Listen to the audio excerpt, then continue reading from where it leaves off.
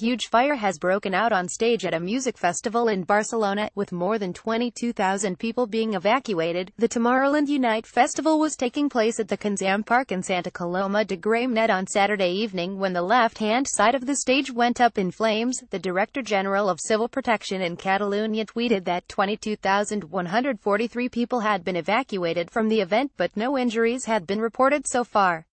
Pre-alerta PROCICAT Protecció Civil en contacte amb Centre Coordinació.